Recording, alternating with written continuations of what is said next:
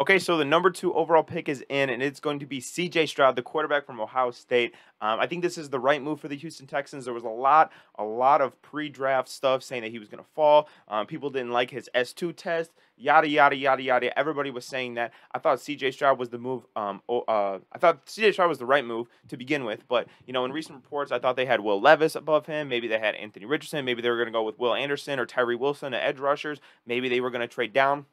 They get their guy. They get C.J. Stroud. I think he's going to be a great player in Houston. I think him and D'Amico Ryans and Nick Caserio are going to form a really good pairing years down the line.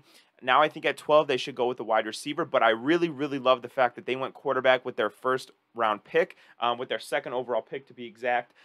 They get their guy for hopefully the next 10 years. Like Mel Kiper is saying on the ESPN broadcast, you have to have a guy that can go toe-to-toe with Trevor Lawrence if you have any shot in that division. Listen, the Colts right now, well, they're probably going to take a quarterback at 4, but they don't have a quarterback. Tennessee doesn't have a quarterback right now. It's between CJ and Trevor right now. The Texans are going to get their guy, and I'm really happy for CJ Stroud. He's a great, accurate quarterback. He's really good with ball placement. He moves around well. He's good height. He's like 6'3", 6'4".